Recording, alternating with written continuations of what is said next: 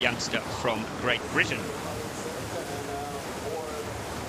Now Joris Otten from the Netherlands is on the course.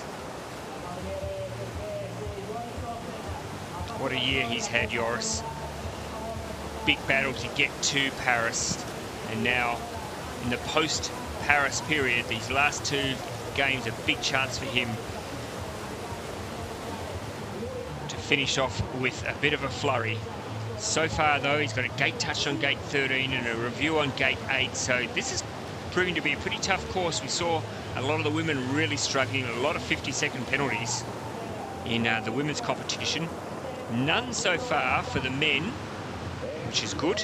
And Joris crosses now, he moves into 4th position. So they've given now, just by the way, Adam Burgess